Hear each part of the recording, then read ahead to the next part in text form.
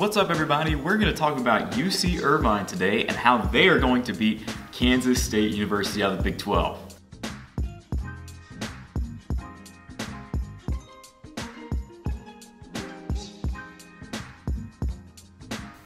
Welcome to Small Ball. I'm Joel Klinger, and yes, we are going to talk about the Anteaters from UC Irvine out of the Big West. They're going up against Kansas State, and I think it's a great matchup for them, especially with the injuries Kansas State has. But UC Irvine, 30 wins on the year, and they're more than just a good record. This is a great basketball team. If you watch their highlights, you will quickly realize that this team has a ton of talent. They can shoot the lights out on occasion, and they also have one stellar player who can make all the difference against Kansas State. If you want to watch a team just go off from three, you need to watch this UC Irvine-Denver game in full.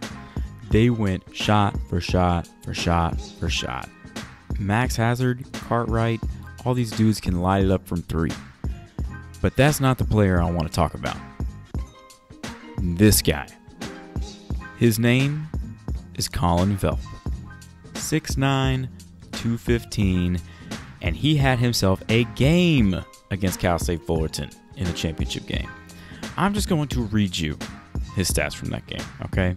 Velp scored 23 points on 9 of 12 shooting, 2 for 2 from beyond the arc, 3 for 3 from the free throw line, throw in 3 boards. The dude was on fire. Here's why I'm so big on UC Irvine this game. They won 29 games without him doing that. Imagine Dean Wade's not able to play, Colin Velp drops 23 points, and UC Irvine still shoots the lights out. Tell me Kansas State would still win that game. I don't believe it. But let's look at Kansas State.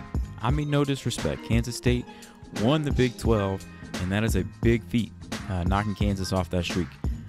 But not having Dean Wade will prove costly if he does not play. It makes them much more of a perimeter-oriented team. Diarra can really shoot the basketball, but it puts so much weight on their guards. Barry Brown has to have a huge game for them, scoring and passing the basketball. I expect him to do so, but I don't think it's going to be enough. I expect this to be a really close, exciting game. It'll be fun.